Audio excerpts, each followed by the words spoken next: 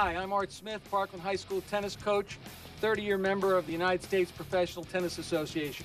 Today with my partner Andrew Schwepfinger, the #1 player at Parkland High School, I'm going to show you how to hit the basics of a good forehand. Now Andrew's set up in the ready position. He uses a semi-western grip. Andrew has his racket in front of him. He gets his racket back nice and early, well before the ball bounces. Okay, Andrew, show us, get your racket back nice and early.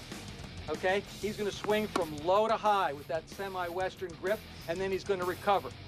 Another one is he makes his point of contact well out in front of him, takes his racket back early, and he's got good balance. Remember, the forehand is the basic shot of tennis. When you start off, you want your forehand to be nice and consistent, as Andrew's is, and then later on you want to develop a weapon, and you can use that to move your opponent around the court and to put the ball away. So that's your basics as far as your forehand is concerned. Remember, good racket preparation, racket back nice and early, go from low to high, contact point is in front of you, and then hit and recover to get ready for the next shot. This is Art Smith, your tennis tip for the week.